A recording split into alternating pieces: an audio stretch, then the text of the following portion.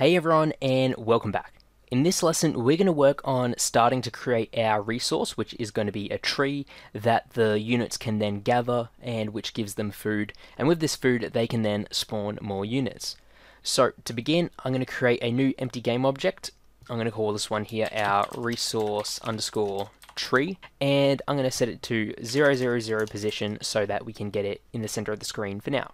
Now with this resource tree, if we go on the scene view and press F to focus on it, there's nothing there right now, so let's actually go to our models folder and drag in the tree as a child of the empty object. Let's bring the tree to the center, and as you can see, it is very large. We probably don't want it that large, so I'm going to bring the scale down here to maybe 0.112, as that looks fairly to scale. And if we go to the game view here, we can see that the tree is in view and it looks fairly decent size. So now what we can do is go back to our resource tree object here, and let's start off by changing the tag to resource and the layer to resource as well. If this here pops up, we can just click no, this object only, and now we can begin with the components. Now with our resource, we are going to have a script which manages the quantity of food that is in it, the type of resource, and whenever a unit wants to get that resource, it will go through this script so it can check, okay, do I have enough of this to give away? If so, give it. If not, give what I have left and then destroy the resource. So in our scripts folder, I'm going to create a new C# script here called ResourceSource. Go to our resource tree here, and I'm going to drag and drop that script on. Let's also add in another script, and this is going to be our resource UI, because with this tree we're going to have it so that if we hover over the tree, then a little window is going to pop up that shows us basically the quantity of food left in this resource. So let's create a new tree, and this is going to be called our ResourceSourceUI. We can then select our resource tree and attach that as well. So we have these two scripts on right now. And we need to add two more components. The first is a capsule collider, and this is going to be here to detect our mouse clicks, because we're going to have enemies selected, or we're going to have units selected, and then we're going to be right clicking on this tree, so we need a collider for that to be detected. For this capsule collider, I'm going to set the radius here to about 1, a height of 4, and let's bring this Y center up to about 2, so the capsule sits around there. Along with this capsule collider, we also want to add in a navmesh obstacle. In the previous course, we did work on setting up a navmesh, which, if we go to the navigation panel right here, you can find that by going Window, AI Navigation. It has basically a blue plane for the surfaces that the units can walk on. Now with this tree here, we could select this tree and then go to where it says object, and then we'll select the model, then go navigation static, not walkable. But the problem with that is when these trees then eventually get destroyed once the resource is over, then there will still be a gap here in the navmesh where that tree once was. Because these navmeshes by default, when you bake them, they're not dynamic. As the name entails, they're baked, so they're baked into the actual mesh. So a way we can get around this by making this a dynamic object is by adding a component called a navmesh obstacle. So navmesh obstacle right here. We want to make it a capsule shape. Let's set the center here to 0, 0, radius of, we can set out to 1.3, and we can have a height of 4. Now, if we go to navigation, you'll see that nothing's happening. And the reason why is because we need to set this navmesh obstacle to carve, which will then carve into the existing navmesh. So if we go back to the navigation panel now, you'll see that this navmesh now has a big gap in it where this tree is. And if we actually move this tree around, you'll see that that gap also follows along. So if this tree was then to all of a sudden be destroyed, then this would just be filled in, and then units will be able to walk across it. So now that we have our tree object set up and ready to go, what we can do now is actually begin to implement the resource here. We're going to begin by looking inside the resource source script here, so let's open that up inside of Visual Studio. And inside this script, what we're going to be focusing on is setting it up so that whenever a unit wants to get a resource, it'll check if it can. If so, it'll give it. Otherwise, it will destroy itself. So I'm going to remove the start and update functions here, And I'm going to add in two variables. The first is going to be the resource type. Now, we could have this as a string or an integer to refer to a certain ID, but what I'm going to do is use an enumerator, which is basically a list of different things that we can assign as a variable. So I'll show you what I mean. First up, to do this, we're going to go public enum for enumerator, and I'm going to call this one our resource type. Now, in two brackets here, we can then enter in all the different possible values for this enumerator. So really right now, we're only going to have one, so I'm just going to enter in food. But if you had multiple, you could go food, comma, and then you could go something like wood, comma, stone, and etc. But we only have wood, so we only have food, so I'm just going to leave that there. And back inside the class, I'm going to create that as a variable. So I'll go public resource type and call this one type. So now in the inspector or in script, we can basically set type to be food or stone or wood or whatever we would have inside this enumerator here. Since we have only one, it's going to default to food, so we don't really have to modify that in any way. So with the type now, what we can do is also add in a quantity for how much of this resource there is. So we can go public int quantity. And after this, we also want to have an event, and this event is going to be called whenever the quantity gets changed, and this is going to be useful for alerting the UI system for the resource to update its UI to display the new quantity. Now to do that, I'm just going to add in a using Unity engine.events library right here, so we can use events, and then I'm just going to go events just to label this off, and I'm going to call this one our public Unity event on quantity change. Now we can get into our main function, which is going to be gather resource, and this here is just going to be a public void gather resource, and it's going to send over two things. First of all, an amount for how much it wants to gather, and the player for the gathering player. Now we're not going to be sending over the unit that's gathering this because it doesn't really matter. All we need to know is what player are we going to be giving the resource to, because each unit has an owner player, the player that owns that unit.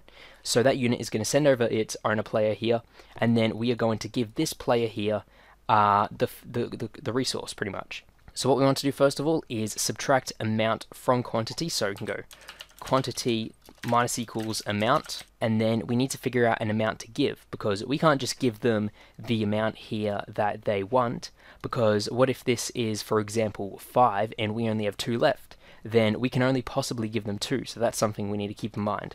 So I'm just going to go here int amount to give, and by default I'll make this amount. Now to check if we need to modify this a bit, we can go if quantity is less than 0, so if the quantity right now is less than 0, then that must mean we're in the negative, which we don't want, so we want to balance that out and give the player here less than they want. So for this we can go amount to give equals amount plus quantity. So for example, if we are on currently a quantity of 5 and we want to get 10, we can't do that. So right here we're setting quantity to be -10, since we're doing basically 5 take 10. Quantity is now -5. Amount to give, we can only give them 5 since that's all we really had left. So we're setting amount to give to be equal to the amount plus quantity.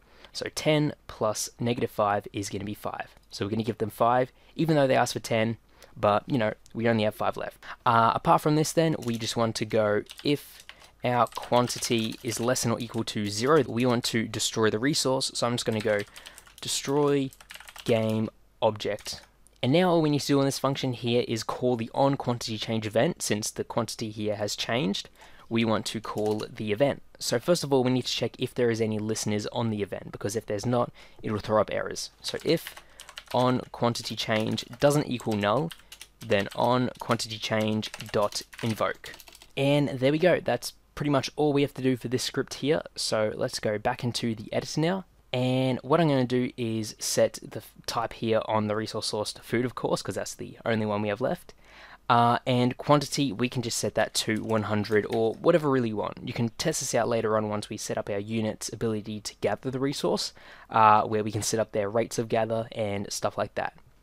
So in the next lesson, we're going to be working on setting up the resource source UI right here, which is going to make it so when we hover over the resource, it is going to show us the remaining quantity. So thanks for watching, and I'll see you all in the next lesson. Welcome back, everyone. In this lesson, we are going to be continuing on with our resource tree over here. In the previous lesson, we set up the object and the resource source script, which just allows us to actually get some of that resource, and when it reaches a quantity of 0, it gets destroyed. So in this lesson, we're going to be working on the little UI panel that appears whenever you hover over the resource. It shows you basically the quantity remaining.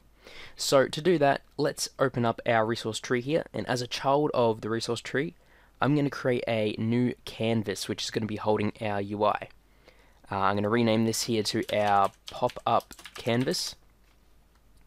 And in order to make this a canvas that we can shrink, resize, and position, we need to change it from a render mode of screen space to world space. And this makes it so it isn't attached to our camera screen, rather it is an object in the world that we can move in 3D space.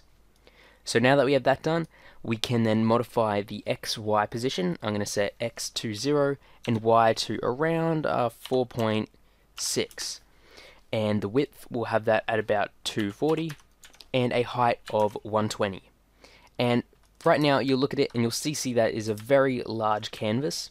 So a way to fix this is by then shrinking down the scale. I'm going to bring the scale down to 0.01 on the Y, on the X, Y, and Z axes. And as you can see, here it is right here. We have the canvas, which is around the size we want. Now let's also set the position on the Z to be -0.7, just so it is in front of the tree that we can see it then. So what we want to do now is let's add a component to this canvas, and I'm going to add in an image component so we can have a little background here. And the color I'm going to make this is going to be the a dark gray color, something similar to this right here. And with this image now, we can also, on this canvas object, we can remove the graphic raycaster component. This just means we won't be able to raycast anything, so we won't be able to click on any buttons, but that's not really necessary, so we can just remove that. So we got the pop-up canvas here set up. Now let's add in the two elements which are going to make it up. That is going to be the tree icon here on the left, and on the right hand side the quantity text. So on the canvas, I'm going to right click, go UI image, and this here is going to be our icon.